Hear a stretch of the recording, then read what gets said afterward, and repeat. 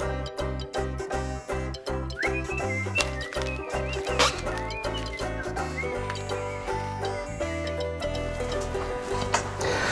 everybody, and welcome to the shed, where basically we just play around with stuff that I think is, well, interesting.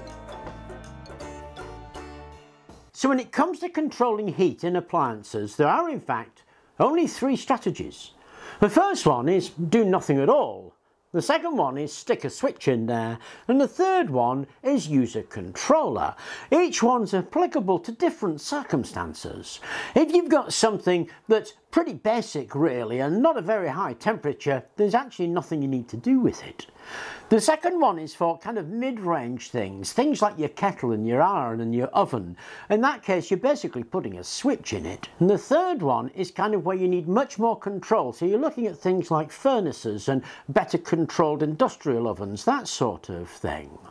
Now, the first one, I can need to explain a bit more about what I mean by it, and for that we need Ohm's law. Ohm's law is V equals IR, and what it means is that at a given voltage with a given resistance, a given current will flow.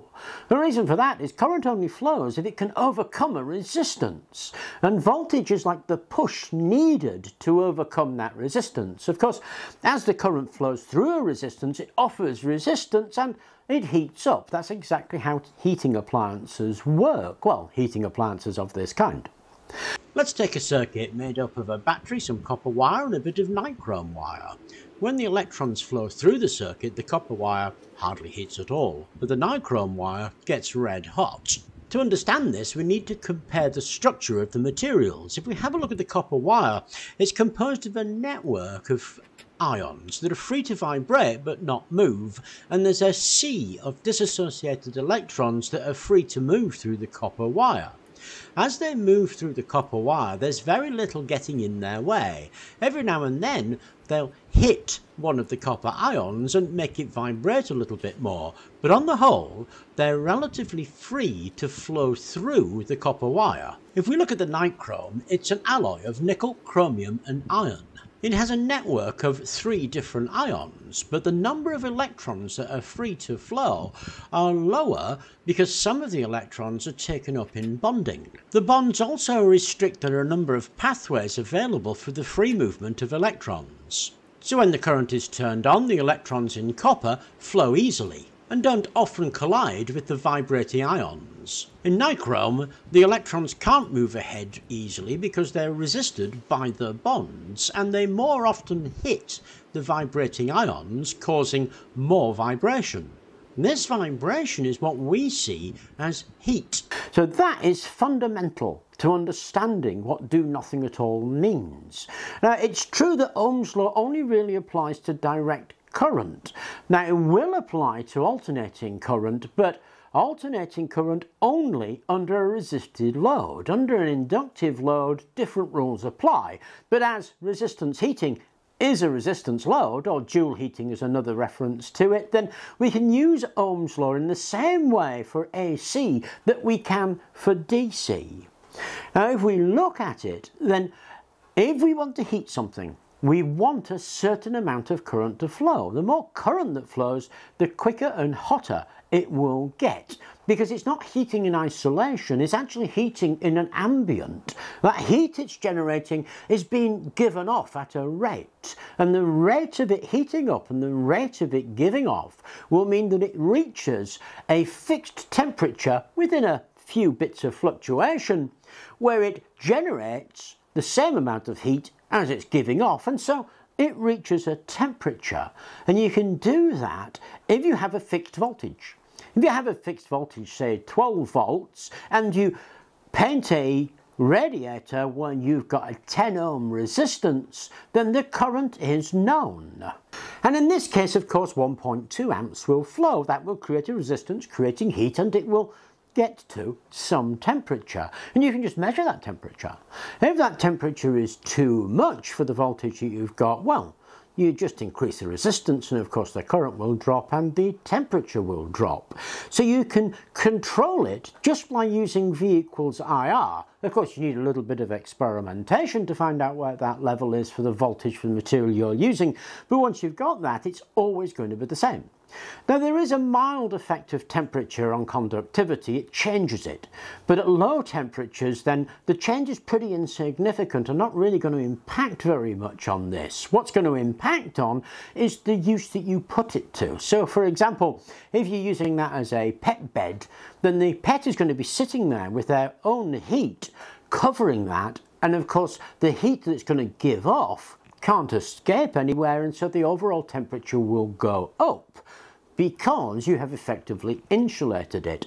And that will only work when it's in the ambient. If you're going to insulate it, you're going to sit a pet on it, then of course you need that temperature to be very much lower. So you don't want to be making a pet bed that's going to heat up to 40 degrees centigrade if you're then going to sit a pet on it.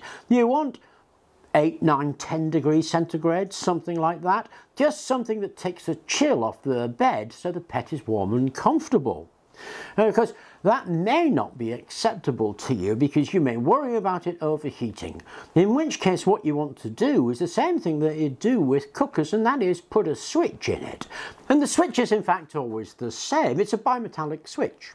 If you take your cooker apart, what you'll see is a knob with an adjustable handle where you can change a spring tension.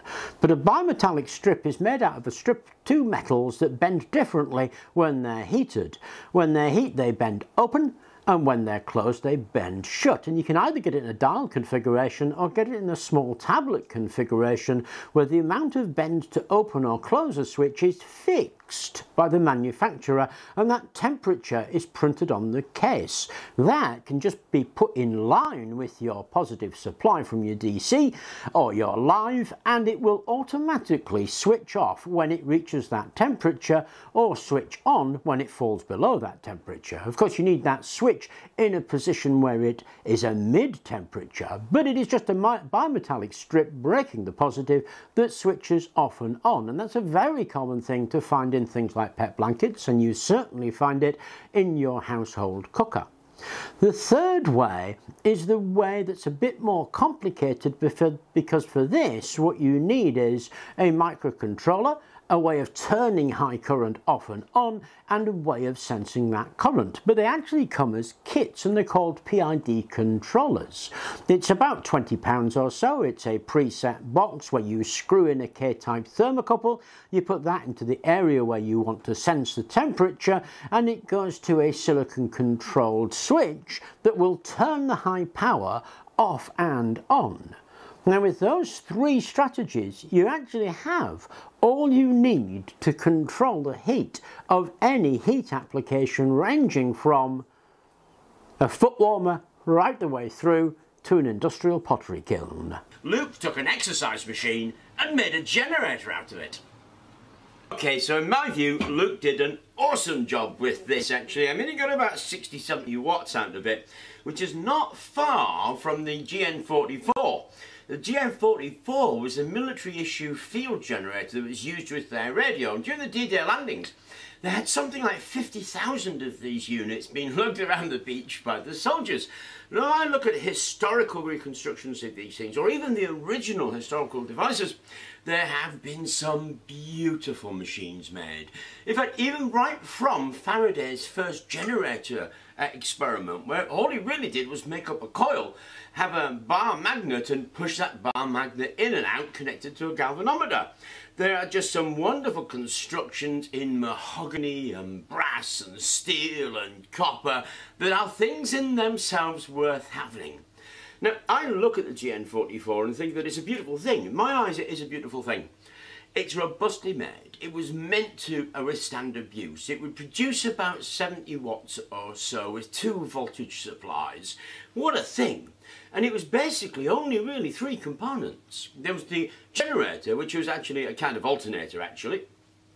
It was an alternator made in the same way as this, attached to a gearbox so that when you could use your arm strength you could gear it up. And then of course voltage regulation and output, that's all it was. And it was set at a height that you could comfortably sit at and use both hands to be able to turn it. So one soldier turned it and the other one operated the radio.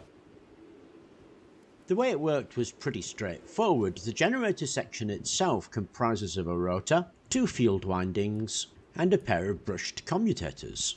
The field windings function as electromagnets. When the mechanism begins to turn, residual magnetism induces a current in the rotor. Some of this current flows through the field windings, which generate a sustained magnetic field as the rotor continues to turn. As the rotor turns, an alternating electric current is induced in the windings, and this is where the commutators become important. On either side of the commutator rings are sets of carbon electrodes called brushes. The brushes change the polarity of the current from the rotor depending on its position. So current flows in only one direction once it leaves the rotor. They are mechanical diodes. The 2 sets of commutators in this generator conduct 2 sets of voltages. A 6-volt supply for the transmitter filament and a 500-volt supply for the transmitter plates. The generator has a filter system, which is just a collection of passive components, which smooth out the rough signal produced by the mechanical components of the generator. It consists of a choke and a capacitor, an electrolytic capacitor on the low voltage side and a large paper cap on the high voltage side. The final part is the voltage regulator. It's an electromechanical regulator which is essentially just a relay. It implements a closed-loop voltage regulator using only mechanical parts and electromagnetism.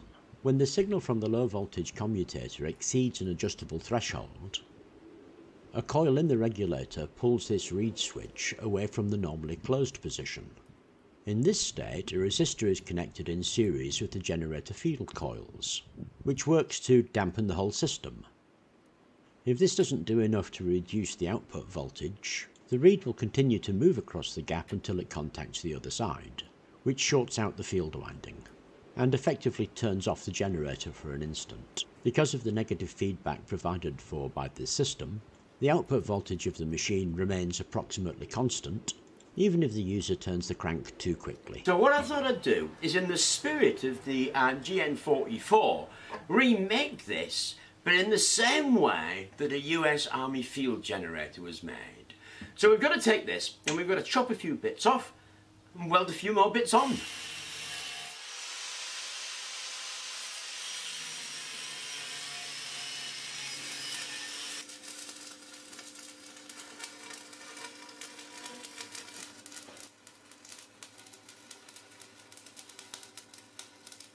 Okay, now we've got it freestanding and standing upright. It needs a couple of handles, and to do that I'm going to cut off this pedal to this.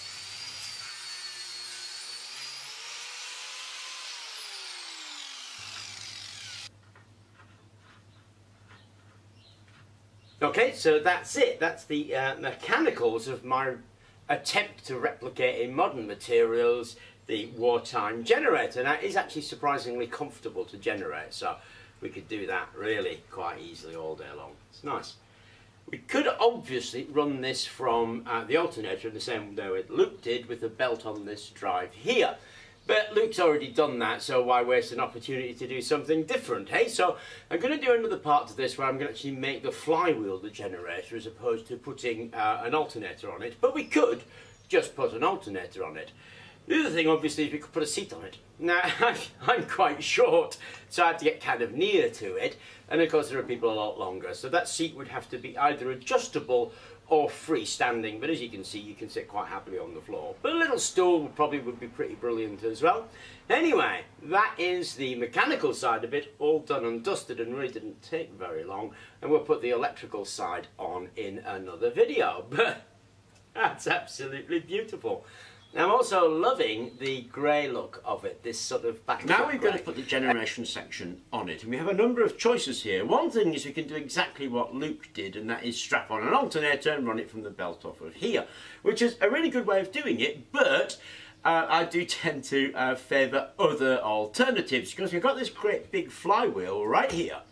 And we can make that flywheel into the generator, as well as we could strap a generator on.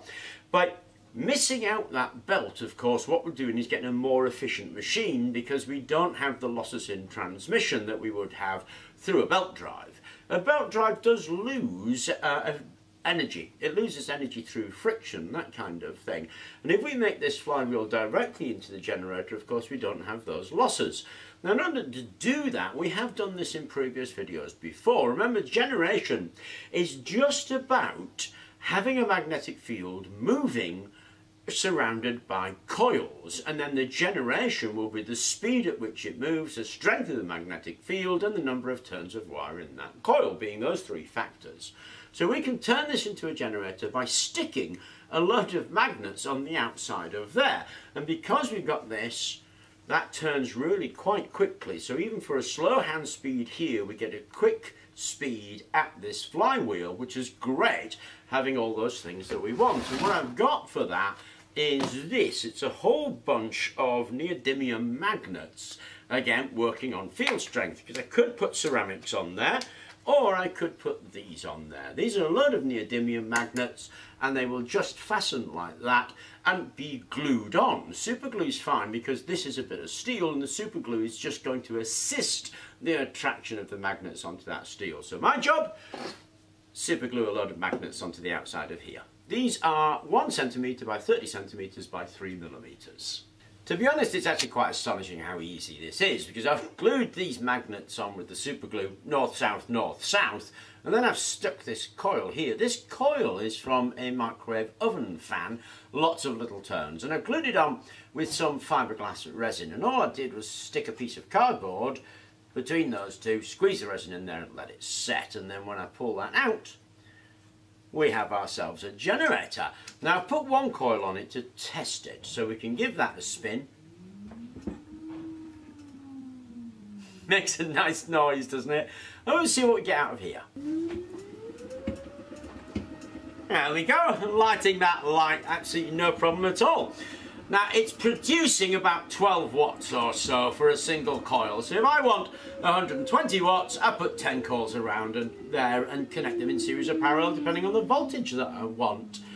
Now given that the Army field generator was only about 80 watts and you've got about 60 watts per arm in your arm strength, 100 watts, it's going to be about what you can get out of such a thing. If you put more coils on those 10 coils, you're probably going to find you can't actually turn it. But all I've got to do now is add those other coils and put on a voltage regulation, just like we've done in previous videos. But there we go, that is an effort replicating an Army field generator from an exercise bike. So, microwave kilns, they're a curious thing, aren't they? I mean, a normal kiln is basically a big oven. There's lots of insulation and lots of electric heating elements or gas heating where you can raise a temperature up really high to do some kind of process. I mean, normally it's firing pottery or tiles or bricks, although there are specialised kilns that do things like make cement. But in essence, they're just a box where you can get a temperature hot enough to do something. Microwave kilns came along mostly because of glass fusing and low temperature ceramics, because they can only really get up to about 800 or 900 degrees centigrade. I mean, I say only, that's still pretty lethal as a temperature. But that, in essence, is what they are. There's something you can stick in your microwave that will heat up to a very hot temperature to do something. Now, the microwave kiln, I would say it was humble, but a revolutionary invention that traces its roots to the latter half of the 20th century. It was developed as an accessible alternative to traditional kilns, because traditional kilns are traditionally big and expensive to run. But the microwave kiln, well, it's much smaller and much more convenient, and the idea was to democratise the art of glass fusing and ceramics. And low temperature ceramics and glass are where the microwave kiln really lives. Indeed, it was originally conceived as a solution for hobbyists and artisans who were seeking a compact and user-friendly means of doing glasswork in their kitchen. Now, these kilns did undergo a series of evolutionary phases, from a rudimentary design to much more sophisticated iterations, and they evolved into portable refractory line containers capable of withstanding the heat generated within a microwave. At its core, a microwave kiln comprises a refractory material arranged within a compact enclosure. The refractory lining, which is mostly ceramics and insulating materials, allows the kiln to endure the intense heat produced by the microwave without damage. That core is painted on the inside with something called a susceptor material. It's the susceptor material that gets hot, and usually it's carbon-based. It absorbs the microwaves and then gets really hot and gives that heat back out to the centre of the kiln, where the workpiece you're working on is located. The process is deceptively simple, but it does require precision. The intense heat produced by the susceptor material heat fuses the materials together, allowing an artisan to create intricate designs and forms. Control is crucial. Timing and temperature determine the outcome of the craft. Too little time and the materials don't fuse adequately. Too much and they risk overheating, leading to deformities or melting. They're pretty versatile devices, and they've been used across a whole range of things from jewellery making to glass fusing and pottery by hobbyists and educators alike, and they offer a gateway for creative expression. In jewellery making, the kiln enables artisans to fuse glass pieces into stunning pendants, earrings or decorative elements, and the controlled heat process allows for intricate design and vibrant colour combinations. In glass fusing, these kilns facilitate the merging of glass layers, creating bowls and plates and sculptures, and artists manipulate the heating time and temperature to achieve the desired shapes and textures, and that unleashes a spectrum of possibilities. Pottery enthusiasts find these kilns ideal for small-scale projects, enabling the firing of clay and glazes to produce miniature ceramic pieces or test pieces or try out new designs before large-scale execution. Despite its accessibility and creative potential, the microwave kiln isn't without challenges. Achieving precise temperatures and mastering the nuances of heating remain ongoing endeavours for artists working with these kilns. Controlling heat distribution within the small confines of a microwave-sized space requires a degree of finesse. Over time, advancements in refractory materials and the development of more sophisticated designs have aimed to address these challenges. Innovations in kiln construction and materials continue to refine the art of microwave-based glasswork and ceramics. Personally, I think the microwave kiln is a testament to human ingenuity. People wanted to do something, traditional ways of doing it were too cumbersome and expensive, so they found a new way. From its humble beginnings to the present day, this little device can best be described as empowering. Now, the secret to any microwave kiln is the susceptor. It's that grey stuff that's painted on the inside of the kiln body. It, remember, absorbs the microwaves and gives the energy back out as heat. So susceptor converts microwaves to heat. One of the best susceptor materials there are? Well, it's graphite. So this, which is Rustin's G-Shield, I'm not recommending it, it's just that I happen to have this, is a graphite graphene paint that will act as a susceptor brilliantly. In fact, any of these materials will. Any of these EMF smog-based paints that have graphite in them are going to do that job. Now, it's only going to work temporarily, but we're only going to make a temporary kiln and we're going to paint it onto a plant pot. It only works temporarily because the binders in here will burn away. So after a few uses, you'll have to repaint it. But if you were to mix graphite with something like water glass, then you would have a permanent paint that would act as a susceptor. We're going to use this for our demonstration. So we're going to use this thing. It's a flower pot. It cost me about 50p, and I'm going to make it out of this. Now, it's not the best material to make it out of because this clay will stand about 500 or 600 degrees centigrade, and the kiln gets up above and beyond that. But it's still good enough if what you want to do is give this a go to see if you actually want to try the craft. If you like it and you want to make a better version, then obviously you can use a better clay. So something like a stoneware cup, for instance, will do a much better job. Something like a porcelain cup or porcelain bowl, that'll do an even better job. Stoneware lasts to about 800 and porcelain's going to last to about 1200 degrees C. So those materials are going to last much, much longer. This one, really cheap. Give you a few goes to see if you like the craft. Now, I'm not a glass craftsman. I'm a chemist. So my glass craft work is rubbish. But what you do is you take your surface, whether it's our plant pot or it's your cup or your porcelain, and all you actually do is paint a layer of the ink on the inside of whatever it is that you choose to paint. Now we've chosen this. You can use alumina brick, actually. If you use an alumina brick, which you can buy on eBay, then you paint it with this ink, you will have yourself a microwave kiln that is in fact absolutely on a par with the commercial one. That's in fact what commercial kilns are. They're a bit of alumina cast into the shape, the round shape of the kiln, and painted with an ink very like ours, only ours will do this job as well. So once we've given it a coat, and notice I've only coated that section of it, then you've got to leave it to dry. And give it a little bit of time to dry, and then it'll be ready to go. And that effectively is your microwave kiln. Now here's one I prepared earlier, so it's had a chance to dry. And if I pop that in the microwave, it will get hot. It'll get to about 600 degrees, but it'll lose that heat very, very quickly. So in order to fuse glass, you need to keep that heat in there, and we need some kind of insulation. The easiest insulation is this stuff, which is ceramic fibre blanket. You can see how deep that is, about as deep as the plant pot, so about 100 millimetres, and it's about ½ a metre long, and that's enough to go around my plant pot twice. Now this stuff is amazingly insulating. So once I've wrapped that on my plant pot, and I want it to stay, then I can put something around there to keep that in place, like a bit of string.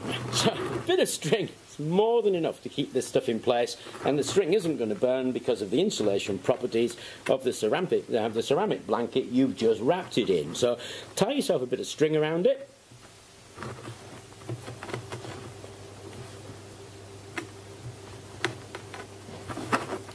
And there you go, one kiln. Now, how stupidly easy was that?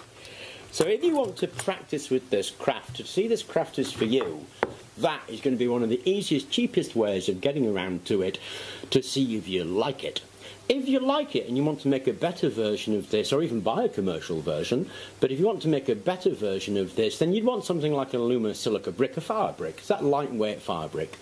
Drill it out so that you get your cavity on the inside, and then you need to paint the cavity with a bit of ink, a bit of Susceptor ink. Once you've done that, that's your kiln finished. However, with our practice kiln, what we've got in here is our glass tray and another square of ceramic blanket, because this gets really hot, remember, 2 bits of glass that we're going to fuse together. Pop our kiln on there and stick the whole thing back in the microwave.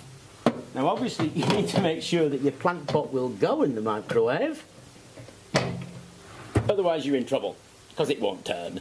And I don't know if you noticed, but the microwave, the plant pot rather, has a hole in it. You need a vent hole. So if you choose something like stoneware or porcelain, you're going to have to drill that vent hole, but a tile drill will do that just fine.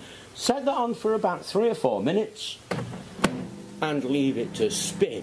Now, when you look in there, what you'll see is a red hot glow out of this. So when this is done and it pings, then leave it for ½ an hour to cool down naturally. And once you've left it for ½ an hour to cool down naturally, again in good Blue Peter tradition, here's a bit that I fused earlier, and you can see the 2 layers of glass, and they've fused beautifully into each other. So in order to make the cheapest possible microwave kiln, plant pot, our ink, some ceramic blanket. You want to make a super duper one, get some aluminium oxide block, carve out a shallow hole, paint the inside with some ink, and put it on a tray, and you've got yourself a microwave kiln to practice this glass fusing craft. The Oxford Bell. The Oxford Bell is a non-stop ringing bell that's been ringing since 1840, and it's at Oxford University at the Clarendon Laboratory. It was made by Watkin and Hill, London-based instrument makers, and it was purchased by the Reverend Robert Walker, an experimental philosophy reader. He's actually got a note there that says set up in 1840, and that note still stands. The setting up was verified by his grandson, and a photograph was taken, and it has rung ever since. Despite its perpetual ringing, the bell's actually nearly inaudible. The inner workings are clearly visible through the glass dome, and it consists of a small metal clapper, which is likely brass, and that hangs suspended by a thin silk fibre between 2 vertical pillars, which are dry piles linked in series. The clapper's pear-shaped because it's worn slightly on one side from striking the bell's edge. On the opposite side, it remains unmarked as it strikes above the lower set edge of the bell. Between the bell's brass terminals at the base of the pillars, the voltage measures around 2 kilovolts, and the clapper draws about 1 nanoamp while oscillating roughly at 2 Hz. twice the expected rate under gravity alone. The oscillations actually vary with weather conditions and slow down in humid weather and occasionally cease due to increased humidity. However, they resume automatically without anybody having to give them a little push. There have been times when the bell was deliberately stopped, but that was mostly due to having to relocate it. The exact composition of the piles is actually unknown, but it's evident that they have an outer layer of sulfur, and that seals the cell and possibly an electrolyte. Similar piles were created by Zamboni and Duluc, and are quite famous, consisting mostly of 2,000 pairs of tinfoil discs adhered to zinc-sulfur impregnated paper coated on the other side with manganese dioxide. Notable other contributors in the field of dry piles include Jean Duluc, a Fellow of the Royal Society, credited as a pioneer in the field, along with the works of people like Michaud, Beran and Zamboni, as previously mentioned. Interest was not always confined to inorganic substances and metals, and there are accounts of the performance of piles made from slices such as wood, beetroot, radish, all kinds of things. The conviction was that a natural process was involved, and this might have led to the use of manganese dioxide, which in itself is pretty impressive as a substance which releases oxygen on heating. Zamboni certainly included manganese dioxide in his recipe. The dry piles weren't limited to electric bells, they also powered pendulum clocks, and publications from the early 19th century by Ronald and Zamboni detail their applications in other methods. During World War II, the Oxford dry pile played an unexpected role in scientific history as a portable battery. The Admiralty Research Laboratory were working with an infrared telescope using an image converter tube with a lead sulfide cathode, and this was later replaced by lead telluride, but it called for a portable battery of about 3 kilovolts at a very low current. Dr. A. Elliot, an Oxford physicist, remembered the dry pile in the Clarendon laboratory and followed a recipe given by Charles E. Benham in the English Mechanic February to March 1915 and made quite a few of them that saw military use all the way through the Second World War. They were also used in electrostatic voltmeters and night vision scopes. The Oxford dry pile is still working and shows no signs of exhausting its energy. In fact, it seems more likely that the clapper will wear out before the energy stores are depleted. The exact method of operation is under debate on whether it's an electrostatic device, so it works just by contact of two dissimilar materials exchanging electrons, or it works just like any other battery via chemical reaction. And it is an important difference, because if it's electrostatic, then of course it is a perpetual device. It will, for all intents and purposes, just last forever. If it's like a normal battery, of course, it's going to last until the reactants run out. Now, somebody did point out that given that the thing's been running for about 170 years or so, and it's about 1 nanoamp of energy, it takes about 1 microgram of the reactants to provide that energy. And so, of course, it's got a while to go. Somebody else, however, pointed out that if you get moisture in these batteries to form like electrolyte, it does in fact kill them. So there is a huge debate with stuff at stake as to how this thing actually works. It's actually really easy to make. Now essentially it's two materials in contact with each other. Now if you put any two materials in contact with each other, at the point at which they touch, they will in fact transfer electrons. Now obviously some materials are better at this than others, and the traditional one uses zinc and manganese dioxide. So you have a layer of zinc foil, a layer of a separator, usually paper, and a layer of manganese dioxide. You slap them all together and you get a pretty good Zamboni pile. Now, we don't have any zinc foil or manganese dioxide, so I'm going to make it with stuff that I have available. And here it is. This is just aluminium foil. It's roofing foil. It's really easy to get hold of. You just go down to the builder's merchant and you'll see it sitting on the shelf, and just buy yourself a roll.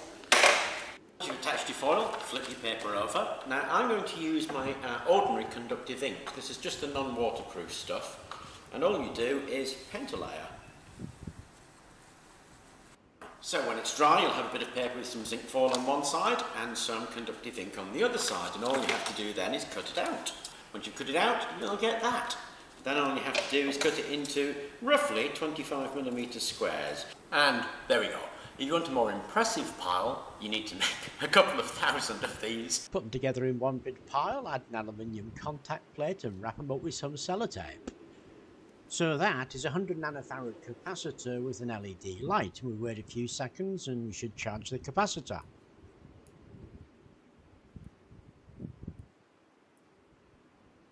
Then we can do it again.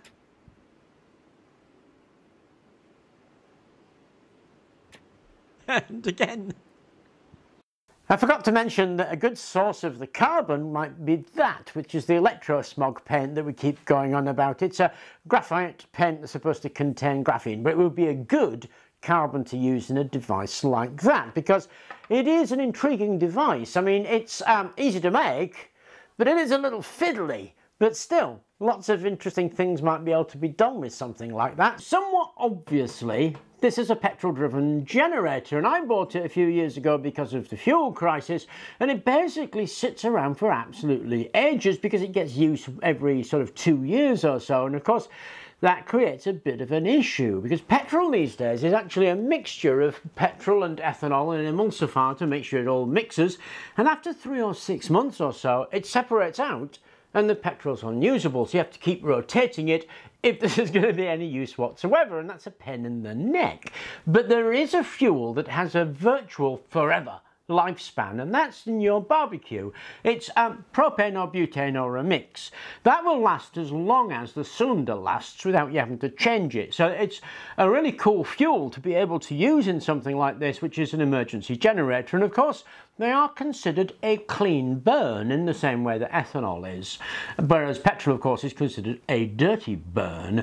And the conversion of these is a huge misnomer actually, because the conversion is just ridiculously simple. I mean, you can buy kits, but the kits amount to metal plates with little spigots on them where you can put the hoses without them dropping off. But right here is the air filter, and if I remove the air filter we have a sponge, take that away, and there is the actual carburettor. Now if I take my gas hose and just dangle it there and sellotape it on here, turn over the engine vacuum will pull the gas into the engine and the engine will run just Jim dandy. I mean, there's a difference in the air to fuel ratio that you have to introduce, but you can fiddle on with that by twisting the valve until you get the right ratio and it runs the engine beautifully. There are lots of videos on this on YouTube on how to do these conversions, and the simplest one, as I say, is dangle the hose right there and sellotape it on, although you can buy various kits to do it. So this is from a regular barbecue. It's got the regulator on one side and 2 gas rings on the other. When you turn the gas on, you'll have gas coming out of these 2 ring ports attached to rubber hoses, and then position them over the air intake of the carburetor. So the setup of this, there's the propane tank with its regulator, there's the setup that came off the grill leading into the carburetor, and those are the original gas knobs that control the gas flow.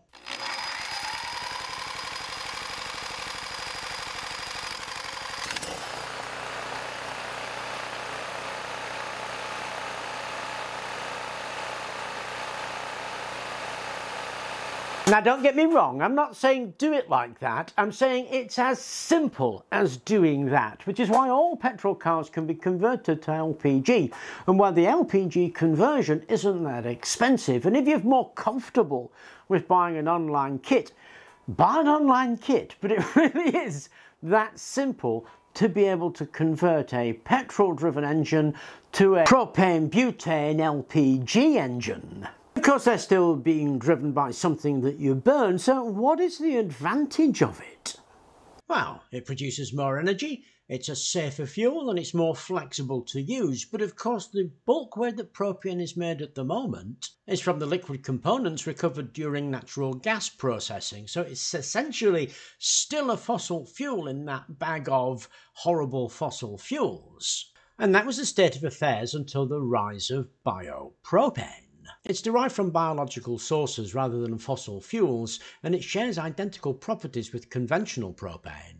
However, as a renewable fuel, biopropane significantly lowers carbon emissions compared to traditional propane derived from fossil fuels. Its production actually involves capturing carbon from the atmosphere and thereby contributing less to greenhouse gas emissions. The raw materials are things like agricultural waste and plant oils and organic matter, and of course they're renewable. It saw its rise in the late 20th century with efforts to convert biomass and such into gases. Advancements in biochemical engineering, catalysts and process optimization have played a pivotal role in biopropane advancing. The production processes have been conventionally biomass conversion through pyrolysis and gasification or fermentation, hydrogenation of organic oils and fats to convert them into a propane, and waste conversion of organic waste materials. But in the last 5 years or so, there has been a new kid on the block, and that is algae. Algae are absolutely everywhere, and they're defined as a group of photosynthetic organisms that lack true root stems and leaves, so there's just a huge amount of them with an enormous range of properties and possibilities. Another source of biopropane arising is the use of bacteria. Scientists in Finland have used Escherichia coli to produce propane at commercial levels. So as we've seen, propane, and therefore biopropane, is what's called a drop-in fuel. We don't have to change anything. We can continue using all the machinery we've got just with propane as the fuel. The issue has been the source of the propane. It's either come from cracking gases or it's come from foodstuffs, but with the advent of algae and bacteria as being the methodology for propane production, that issue really goes away. It's one of the reasons I don't particularly worry about these things, because we have so many valuable and viable technologies and ideas that people are working on all of the time to be able to overcome the issues that we think we've got. It's just we're not as aware of them as perhaps we should be. And those algae and bacteria produced fuels that can be used straight as is in the machinery that we've got represent to me a huge opportunity. Have you ever thought about these? They're so-called floating tables, and they work on a principle called tensegrity. Now, the idea of tensegrity has been around for absolutely ages. There is an argument that traditional kayaks and shoji from Japanese housing use this idea of tensegrity, but it really came to the forefront, I would suppose, in a 1920s Russian art movement that developed across the world and could be argued to have reached its peak with Kenneth Snelson in 1948 and his famous Needle Tower sculpture put up in 1960. And it was in the 60s that Buckminster Fuller coined the term tensegrity, and it's been with us ever since. Finding applications in architecture, like in the 1988 Summer Olympics. It was used in the roof of the main stadium, and in 2009 a bridge was put up in Australia called the Kurilpa Bridge. And then in 2014 NASA created something that they call their Super Ball Bot, which is interesting name. And there's also an argument there exists something called biotensegrity, where muscle and skeletal structures and cell membranes are held together by the same principles. Compression and tension. Compression is when you try to squeeze something together, and of course things like tubes are brilliant if you try to squeeze them together, which is why wood is so good, because wood is basically lots of tubes all packed together. Tension is when you pull something apart. What's really good on that is bits of string and wire. If you pull them, they're very strong, because if we push them, they've got no compression at all. They just fold up. Tensegrity is the arrangement of things so they only have compression, where they're good at compression, and tension when they're good at tension. Because there's also another force, obviously.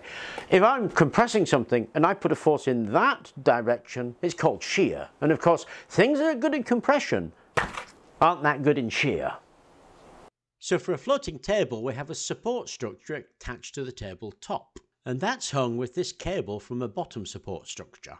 The tabletop and the top support structure tries to fall downward because of gravity, and that creates tension in this cable and prevents it from falling downward. Of course, the tabletop isn't very stable with this arrangement, which means more support cables with proper tension are needed in order to make it stable. So this cable at the back prevents the tabletop from tilting forwards. And in the same way, with a minimum of 3, that is 2 more cables, it's possible to block all motions of the tabletop. The centre cable prevents it from dropping down, and we get a stable structure with the tabletop suspended in mid-air. Now, to make one of these, you need a structure like this, and you basically print off 2 of those, and here they are. Now, that one forms the bottom structure, and that one goes there with the 2 cups underneath each other, because these 2 discs are where you tie the bit of string. So this top bit falls down, and we get our string in tension. Add 3 more strings around it, and hey presto, you've got your floating table. And of course, you can make these in any shape you like, as long as you've got these 2 points one above the other.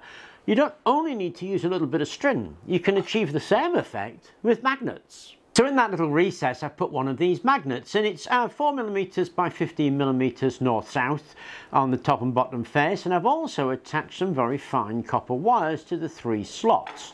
And that one I've done exactly the same, but these magnets are actually attractive, so they hold that way. What we need to do is stick something in between those that will stop them going all the way together. So I've got a couple of washers and a plastic spacer. We put those together, and that will give us the height. Now, if it won't quite stick, like this one won't, because the magnets aren't strong enough, well, add some extra magnets so that you get it to stick.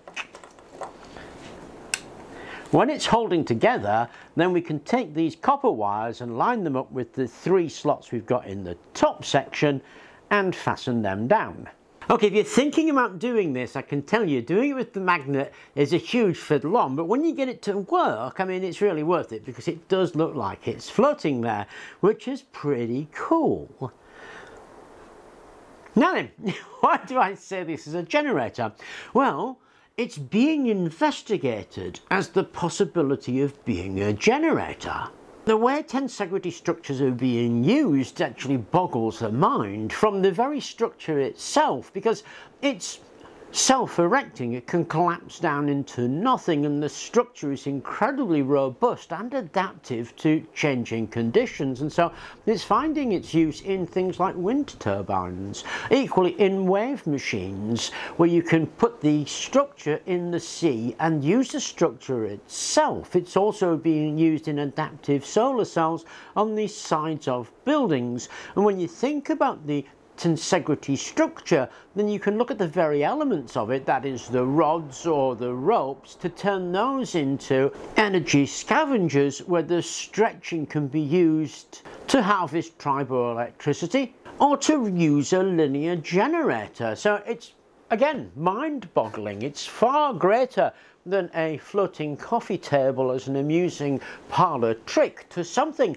that really is quite interesting and quite astounding. Water motors are one of those examples in technology that look like a forgotten technology, but far from it. Water motors are built in industry today with abilities in the sort of 8 to 15 kilowatt range of generation. It's not that they've forgotten, it's more that we're not really aware, because you find them in all kinds of places that are relatively surprising, like fire alarms, for instance, and they're still being made. Their history goes back to the late 1800s and the Pelton wheel, because most of them were in fact Pelton wheels in our housing, and they found a huge range of applications, from things like sewing machines right the way through to both domestic and industrial fans, and even weird things like food mixers and washing machines and potato peelers, right the way through to home generation units, and even Meccano produced a range of water motors for the Meccano sets, all based on the Pelton wheel. Now, the turbo turbine we've talked about before, and that is kind of a development of the Pelton wheel, and it's very efficient. So an idea of running a turbo turbine as a water motor, I would think, would be tremendously interesting. So I turned to Tinkercad and drew this up. Now you've got to remember this is a work in progress, but I will put this on Thingiverse should anybody actually want to join in and use these parts. So the heart of this device is pretty straightforward. It's really these 5 bits. Of course, we've got the turbine, which is right there, and it goes into the housing, which is made out of this bit, the turbine slotting in there, and then the housing top, and there's a foot there as a drain that lines up with those 3 holes there. So all we've got to do really is put some bearings in here, a piece of 8mm rod down there, and glue it to the foot, and that's all we really need to do. Now these are 6 or 8 bearings, so they're 7mm deep, 8mm centre, 22mm wide, and they take an 8mm piece of bar. So I'm going to stuff some bearings in there. There we go, 1, 2, and 2 in here, and glue the foot on and put that in. Okay, like that. Now you might notice there's an 8mm washer there. And that's a standard thing for me to put an 8mm washer in, because when we press something together, that will press against the inner race of that bearing there, and it won't lock against this here and allow it to spin freely, because all we do now is making sure this is pointing upwards, put that on there. And in there you'll see 3 little holes, 2mm across, pointing at 30 degrees into that section there. So the water gets fed in here, squeezes out through there, and jets over in that direction on the turgo. So let's put that on.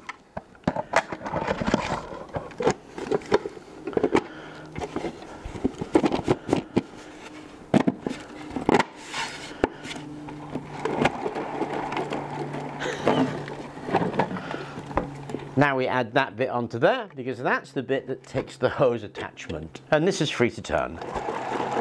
There we go. One thing I forgot to point out was the draft excluder. You'll see around here there's a white draft excluder. You can get it white or brown. And it's this D-shaped draft excluder. You just pull off the backing and stick it down all the way around, and it'll form a water seal so we don't get too much water coming out. It's incredibly cheap and it's well worth doing. So we just put a bit of that draft excluder, then we put the cover on. And then when I've got here, and these are in the file actually, a little C-clamps, they just go over there, tighten down to hold the cover in place, and there's 4 of them. Okay, and that's it together. Now all we got to do is test it, and that means putting a hose on there. Now any water wheel is going to work if you point some water at it, so we point the hose without the top on, of course it's going to spin. But this is the difference it makes when we change that to pressure. If I put my finger over it and create a bit of pressure, the volume of water has changed, the pressure has gone up, and look how crazily it spins. And that is the benefit of a thing like a Pelton wheel, or in this case a turbo turbine. Now the turbine operates best apparently when that water jet is somewhere between 25 and 30 degrees. So these are the holes in the lid, and they're set at 30 degrees. They seem a bit weedy to me, so this is the first effort. We'll put it together and see what happens. And if we put the wheel on, we can see it does spin it, although perhaps not as well as the other one did. Oh.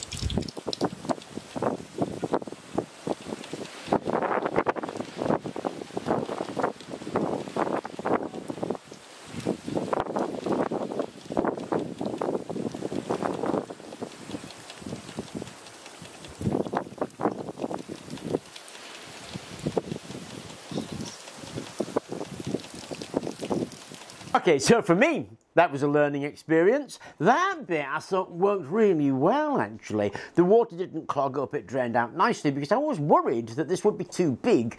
We get splashback and we get clogging and all sorts of things. But that bit I think worked really nicely, although maybe we do want to shrink that down a bit. I still thought that worked nicely. This bit I'm a little bit more and ah about. I put in 3 holes there that are 2mm diameter, and I don't think the water came out with a lot of force, particularly when you compared it to just putting my thumb on the end of the pipe. So I'm thinking that these holes aren't a good idea. What we could look at is maybe a slot and take it down to 1mm. Anyway, I hope you enjoyed the video. Thank you very much for watching, and I'm going to pursue this a little bit more because I certainly think it's interesting, but perhaps not as interesting as the fact that you can just buy these if you want. Anyway, thanks again.